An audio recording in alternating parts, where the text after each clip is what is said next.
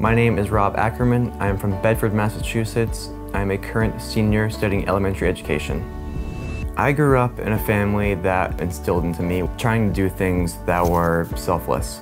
I think that's kind of where my also passion for teaching came from too. My mother's side of the family worked a lot with breast cancer, and my dad's side of the family worked a lot with ALS, which is a topic that I'm really passionate about because I have unfortunately lost my grandfather to ALS in 1996.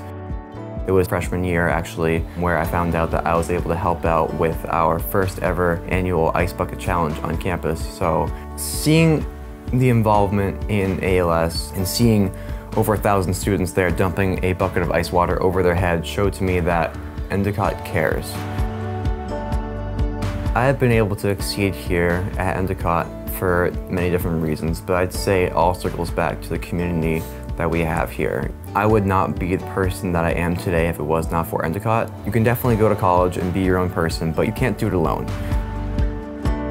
Scholarships have allowed me to follow my dreams and pursue my passion of teaching. I'm really grateful for all the scholarships that I have received in order to continue my education path here. Rob works hard to make our campus and community a better place. And our job is to ensure that he and all students have the support and resources they need to be successful. Giving Day is a chance for you and our community to come together and to support our amazing students. Please visit endicott.edu/givingday to make your gift. Thank you.